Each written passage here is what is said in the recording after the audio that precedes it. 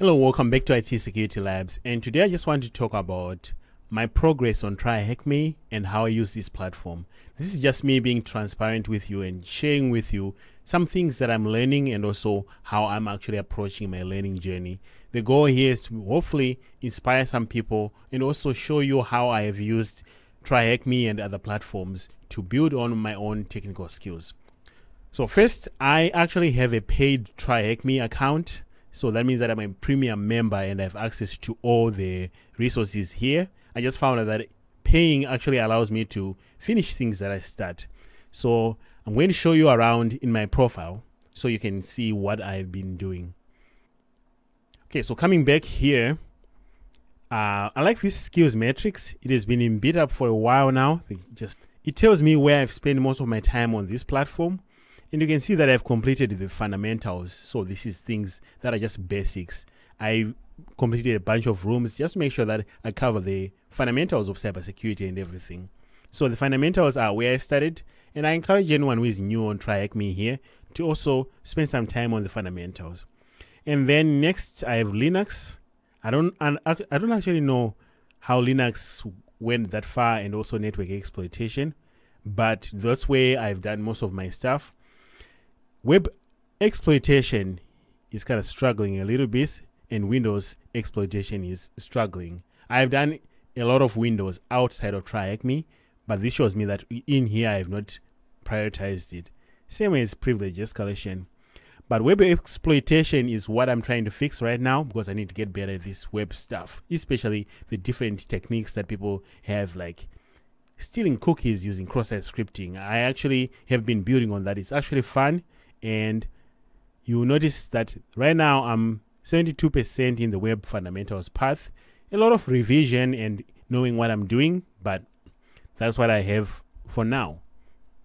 So using this matrix here, you can also tell that I've been in here for 39 days. This is just a continuation from the advent of cyber.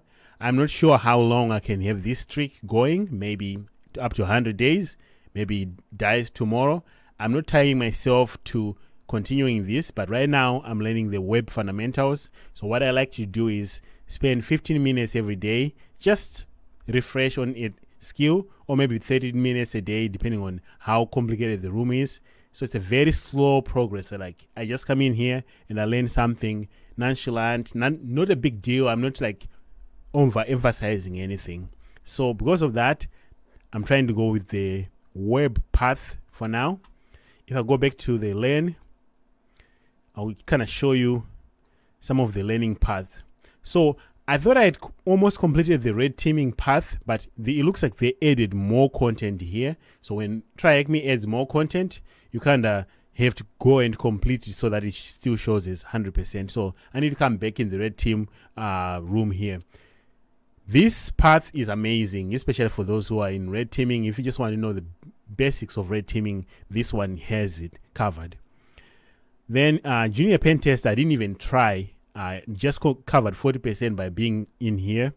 Cyber defense, same way. I didn't try any of these rooms here. But offensive security, offensive pen testing, when I went for the OSCP, I made sure to come in here and complete the offensive room. Amazing. Like it will take you from beginner to actually knowing how to find your own vulnerabilities, and even writing exploits. This is a good one here. Then the web fundamentals, that's where I am right now. But introduction to cybersecurity and pre-security, I just did those. That's where I got the fundamentals. I'm hoping to be doing the attacking and defending AWS. I'll probably pay out of pocket sometime this year, hopefully in August or so, after DEF CON or something like that. Then we have the complete beginner here. I like the security engineer one. I think I pursued this one at some point, so I will most likely be finishing. So from all these like partially done parts, you can see that I've spent some time in Tryhackme without even realizing it. So I'm in here 2-3 times a week when I'm not trying to keep a streak, but nothing too serious. I actually use Tryhackme and Hack the Box nowadays, especially with the guided mode in Hack the Box. I use Hack the Box exclusively to make sure that I get my CISSP continued education points. So because of that, I'm not actually 100% dedicated to Tryhackme. So that's what my Tryhackme looks like. I think here they say like I'm in the top 1%, but my rank is 7, 8. There was a time when I was chasing this rank. I wanted to make sure that I study and I'm competitive, so I wanted to rank higher. That means that I had motivation to come in here and try to rank. But at this point, I'm hopefully I'll be in the single digits if I just keep learning, if I don't run out of the content to learn. Otherwise, this is a low energy, no pressure kind of learning environment for me. Every time I find myself weak at something, I come in here and I just practice. And I'm excited to be going through the Burp Suite rooms here because I finally got a Burp Suite professional license. I'm hoping to learn about the plugins, and hopefully this formal training will help me with that. And that's just a quick video of me showing you how I use Tryhackme. If you have any other questions, or if you want me to show you how I use my Hack the Box or any other platforms, please let me know in the comments. Otherwise, this was a different format, just sharing my study skills with you, and hopefully you can share with me in the comments what your tactics are.